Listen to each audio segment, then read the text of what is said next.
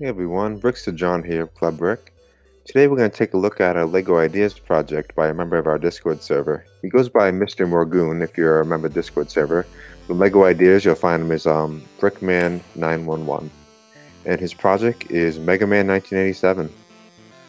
For any Mega Man fans here, you'll see a lot of very familiar faces. We got Mega Man, we got Cutman, we got Gutsman in back. See if I can remember all the other names. I think it's listed down below. I have some guesses, but I don't want to guess wrong. So we got Mega Man, Dr. Wily, Cutman, Fireman, Iceman, Gutsman, Bombman, Electric Man, and the Yellow Demon. Awesome. There's very good likenesses of all of them we can see here of a nice little display piece to show Mega Man 1987. So I believe, is that when the first Mega Man game came out? We have Dr. Wily and his Wily capsule. So that would be Iceman there. That would be Cutman. That would be Gutsman, Mega Man. Fireman? Holding fire right there? I can't quite see these two apart from here.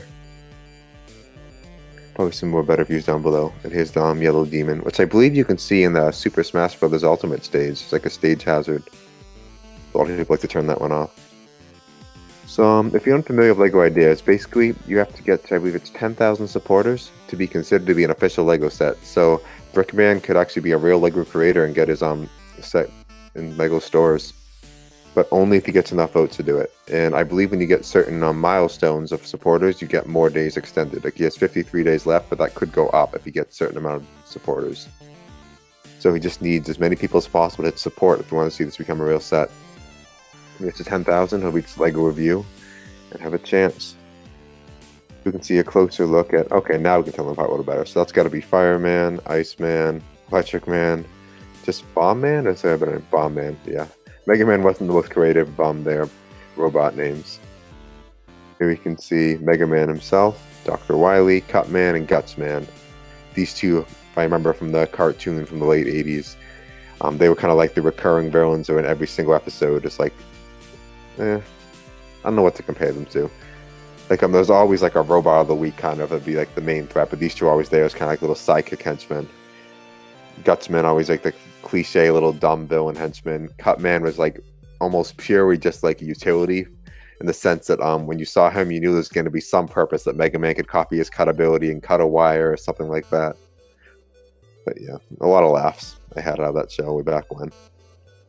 And here we see the Yellow Demon and the Wily capsule. And these are projectiles they can shoot out, or there might be a stand to hold it in the air. Let me see.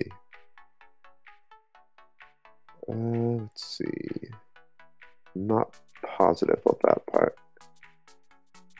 Stand here is clear. It could either be a projectile or a stand to hold it up.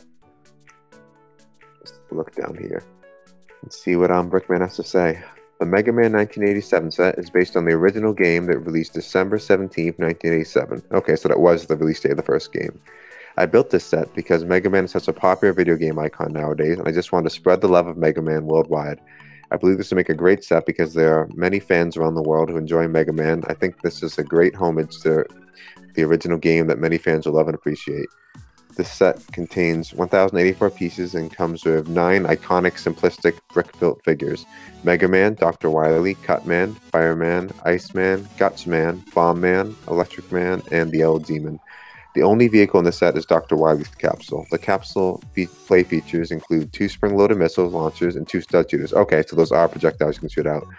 This is all for now. I'll make sure to come back with more updates along the way. And to all LEGO friends around the world, build the world into a better place. Happy building. So very cool. Great job on this. I think it's a great time for it. Maybe a little bit late, but great time for it in the sense that this attention on Mega Man of Super Smash Bros.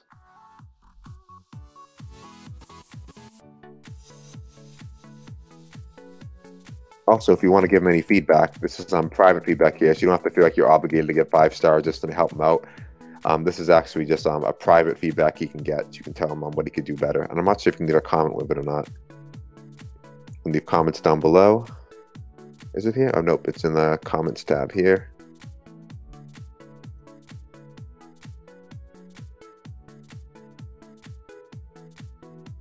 What's the load? Nobody? Oh, there it is. Awesome people liking the Yellow Devil. Some Mega Man fans are finding it. But yeah, it hasn't quite got the attention it needs yet, because it's a very, very impressive likeness of all the characters. And obviously, it include every robot mouse because you want to choose your a correct balance between being very concise and being very detailed with these. Because if you use too many pieces, Lego might be less likely to actually choose it to build a set because it's impractical. No one's going to want to buy it for so much money that it would cost to use all those pieces. But you want to have enough details and get people excited and want to support it too. Very cool. So 35 supporters so far, 53 days left, so make sure to give it your support. Last thing I want to check, is there an update out now? Or is that just the original post?